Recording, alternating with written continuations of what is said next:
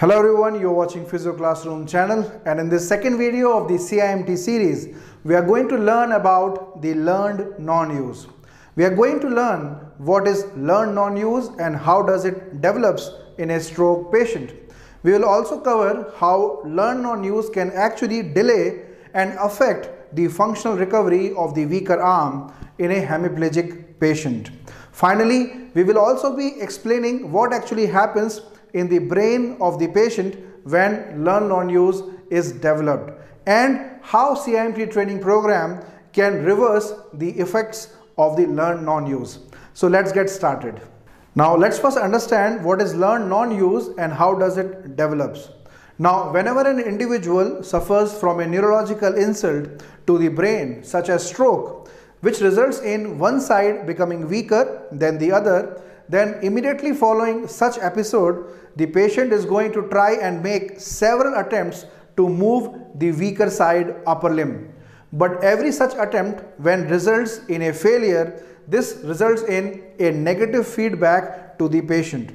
Now as a result, the patient starts making compensatory changes and utilizes the stronger side upper limb to carry out day-to-day activities. Now this compensatory behavioral adaptation and learning not to use the weaker side and instead compensate by using the stronger side is called as learned non-use.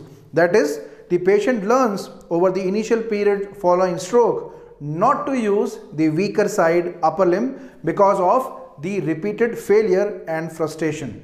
Now what is important to be noted here is that this behavioral adaptation and habit of using the stronger side to carry out the daily activities can actually mask the recovery of the weaker side upper limb. Now this simply means that over a period of time, the patient actually develops the potential to move and utilize the weaker side for carrying out the daily tasks. But since the patient has developed this learning behavior of not to use the weaker side, he does not make any attempts to utilize the weaker side for carrying out the daily activities. And in this manner, the learned non-use can actually significantly delay and hamper the good functional recovery for the weaker side upper limb. Now the way I explain this to my postgraduate students to make them understand easily how learned non-use develops and what is masking of the recovery for the weaker side upper limb is as follows. Now the first thing to understand is what actually happens in the brain of the patient immediately after stroke. Now as a result of this neurological insult, there is development of brain edema which can be of three types. There can be vasogenic or vascular edema, there can be the cellular or the cytotoxic edema, and interstitial edema. Now because of this, there is cell death and reduced cellular activity. And as a result of this, there is neurogenic shock and onset of flaccidity on the weaker side. During this period, any attempt that is made by the patient results in failure, and therefore the patient thinks that he cannot successfully utilize to move the weaker side. Compensatory behavior sets in and patient starts performing daily activities with the stronger side. Now what is again important to be understood here by the physiotherapy students is that after 4 to 5 days following stroke, this brain edema starts resolving, and as a result there is again increase in the cellular activity, and in the following week the penumbra area also starts getting activated, and as a result the patient actually develops potential to have movements in the weaker side. But because during the initial days patient learned not to use it, there is masking of the recovery.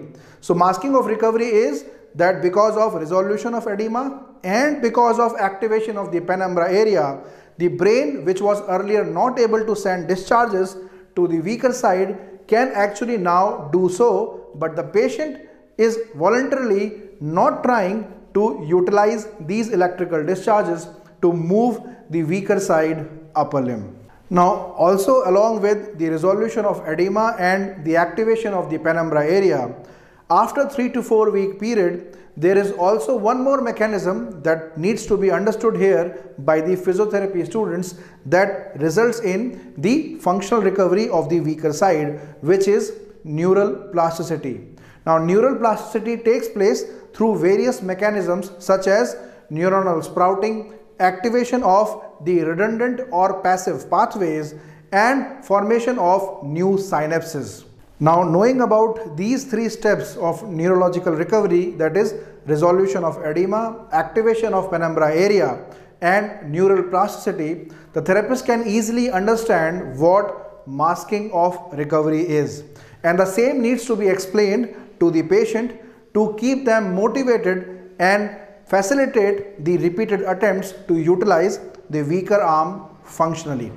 So therefore, learned non-use can also be described as a condition in which there is a failure on the part of the patient to utilize the weaker side to carry out day-to-day activities, although they have the potential to use it. Now, another important information regarding the learned non-use is that learned non-use can develop either suddenly or rapidly, such as in acute stroke, or learned non-use can also develop over a period of time gradually, such as in conditions like multiple sclerosis, incomplete spinal cord injuries, cerebral palsy, and chronic strokes. So now let's discuss what actually happens in the brain of a stroke patient after the development of the learned non-use. Now, as a result, because of this tendency not to use the weaker side upper limb, it has been shown through researches and transcranial magnetic stimulation that the cortical territory representing the weaker side upper limb and hand has shown to be shrinking and reducing in its size.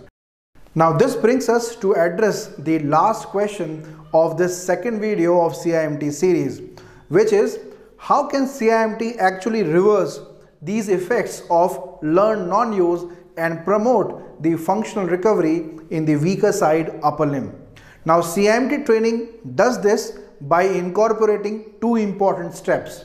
Step 1, send the stronger arm on a holiday by constraining it. Now, once we have the stronger arm constrained, it removes all possibilities to use it automatically for carrying out day-to-day activities, and therefore all the brain's attention is now going to get diverted and directed towards the weaker side. Step 2, put the weaker arm on an intensive training program, which we call it as a boot camp or a crash course. Now, during this intensive training program, depending on the patient's level of functional recovery and potential, patient is given set of exercises that are intended to improve the voluntary control of the weaker side. This intensive training program is again broken down into two important steps. One is supervised training, which is done under the supervision of the therapist, and another one is the self-training, which is done along with the family members to carry out different ADL or functional tasks related to daily activities. Now, as a result of these two steps, it has been shown through numerous researches that there is a total change in the environment in which the patient carries out the day-to-day task, and as a result, it drives and facilitates the neural plasticity to have a good functional recovery for the weaker side upper limb. In our upcoming videos, we will also be describing in detail how to design, invent, plan, execute these intensive training programs for the stroke and other neurological patients. So I sincerely hope that the information shared in this video is going to be helpful for the physiotherapy students to understand the concept of learned non-use and its development, and also how CIMT training reverses the effects of learned non-use. In our third video of the CIMT series, we will be covering the important CIMT screening steps and tests that are needed to be performed by the physical therapist on stroke and other neurological patients to determine whether they can actually be selected for the CIMT training program. So see you all in our next video. Till then, keep learning, keep sharing, and stay connected.